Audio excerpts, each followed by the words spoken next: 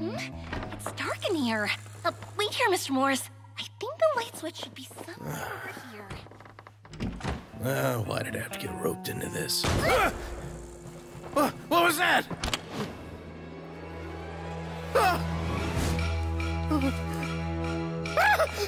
Who's there? Get me out! Get me out of here! Did you really think you'd get away, Morris?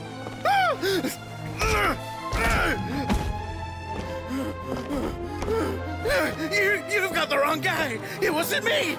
I'm not the killer! You know, Eliza died a far more heroic death than this.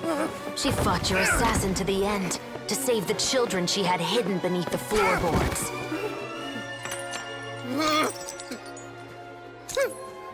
That is Eliza's pendant. The one with a photo of you two inside. The one you gave her. Ring any bells? It's a fake! It has to be! There's no way! No way your assassin didn't destroy it, you mean?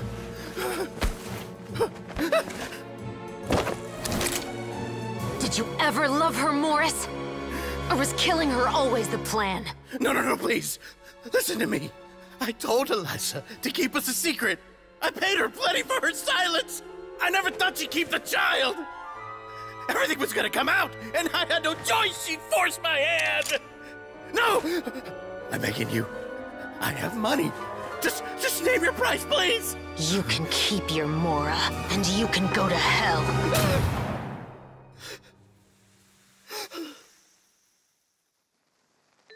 I'm Captain Chevreuse of the Special Patrol. Morris, you're under arrest for Eliza's murder. Huh?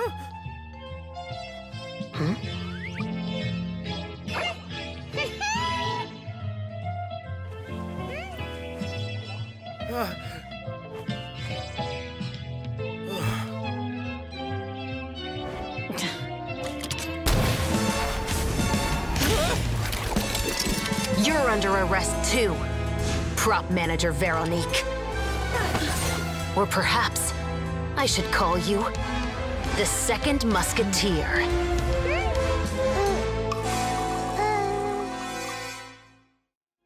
Wait, what's going on? This wasn't in the script. Drop the gun, Veronique. Why?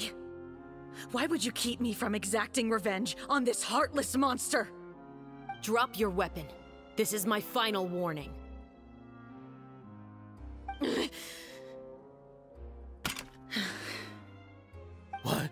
What is going on? Do I have to spell it out for you, Morris? Everything that took place just now was staged to get you to confess the truth. But this last part is all improv, of course.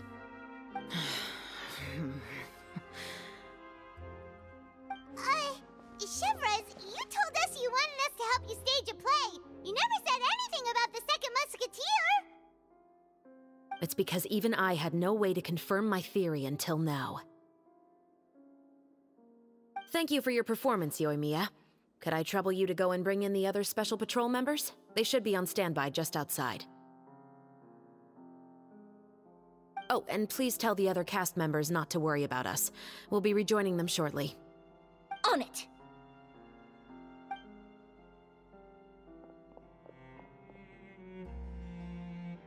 So what do you think, Morris? Care to talk about what happened 20 years ago? My patience is limited, you know. Don't force me to take you back to the interrogation room. I'd wager that you wouldn't last for more than a minute in there. With the recording we made, you have no chance of winning in court. Cooperating with us now is the most practical move. All right. I'll talk. I hired an assassin to murder Eliza. She once worked as a maid on my family's estate. She was very beautiful, and after some time I fell for her. We kept our relationship a secret and carried out an affair for some time, but it wasn't long before she became pregnant. And if my parents ever found out, they would have stripped me of my inheritance and status, driven me out of my home. I also didn't expect Eliza to insist on bringing the pregnancy to term. She even asked me to leave my family and travel far, far away with her. She believed that you were truly in love with her. I didn't have a choice. I gave her a large sum of mora, told her to leave the family and to get rid of the baby. But then years later, she sent me a letter. There were photos of 2 children, and she even asked if I could find some time to visit them. Huh? 2 children? Paimon thought Baptiste was the only... you mean... Even if she had the children against your will, you could have just ignored the letter entirely. Why kill her?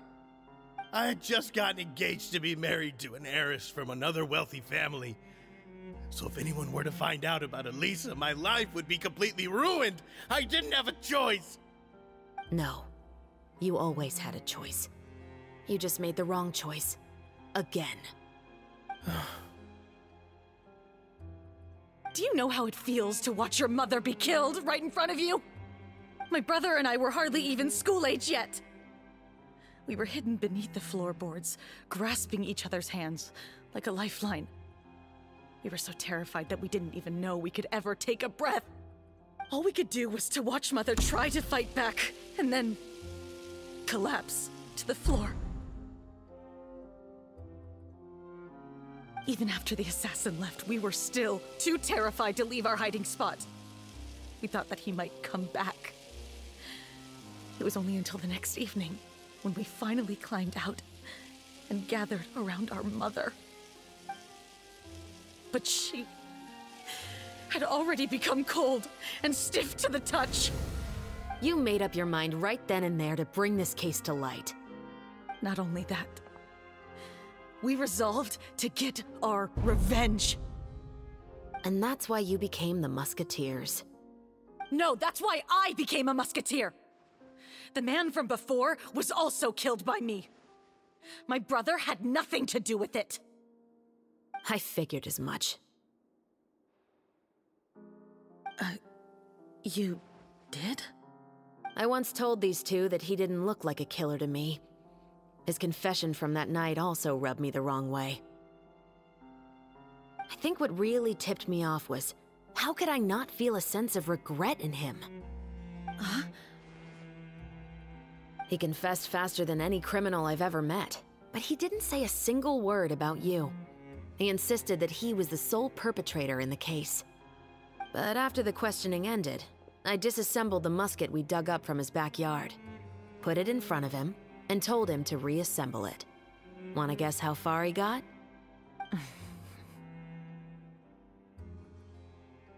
He had no idea where to even start. He's never touched a gun in his life. Based on that, I determined that he was not acting alone. He only surrendered himself to draw our attention and create a moment of opportunity for his partner. So, I decided to play along.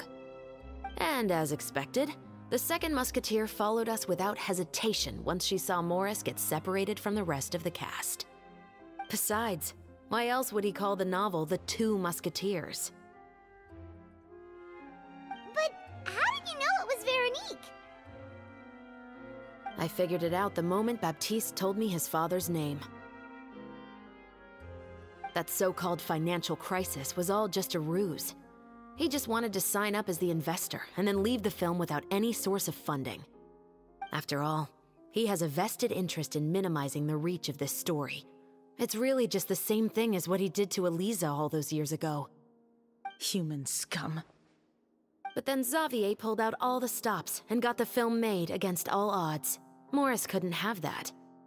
With the killer in custody, he figured it was safe to act. And so he came to visit the set today, just as I expected. Wait, so you were behind all those mishaps today?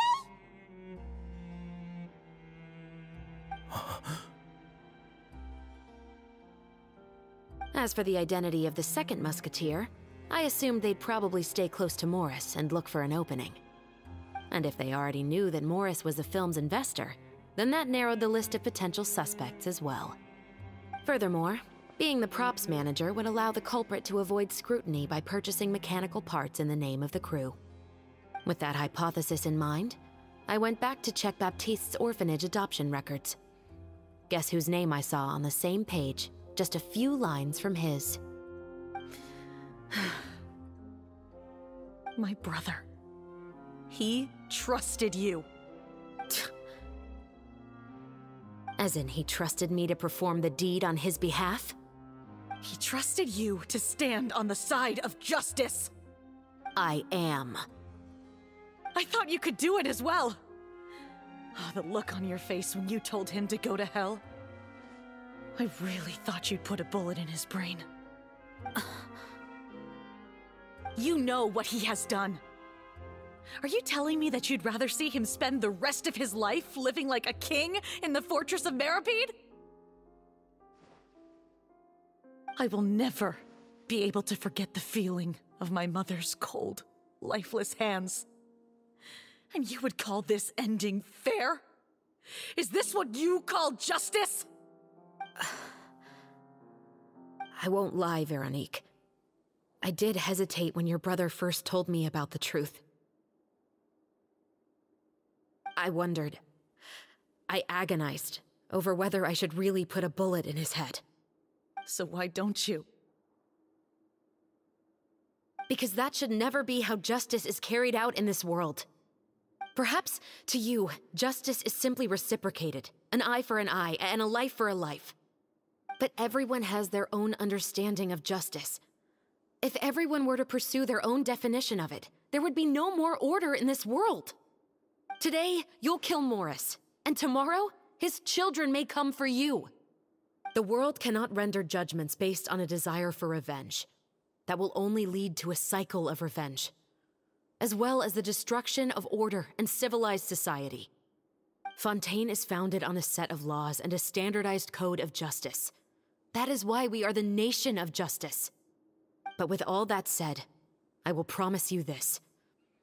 Morris will not lead a cushy life in the fortress of Meripede. Chevreuse, the rest of the special patrol is here. Thank you so much, Yoimiya. Letelier, Terena, please take them away.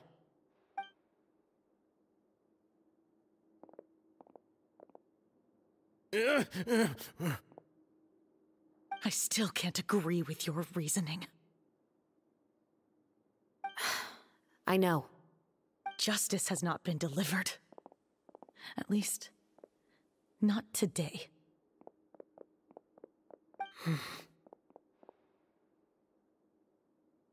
Chevreuse. Let's go. We should give an explanation to the crew. Thank you for your concern. I'm fine. I'm just thinking about the things in life that have driven people to take justice into their own hands.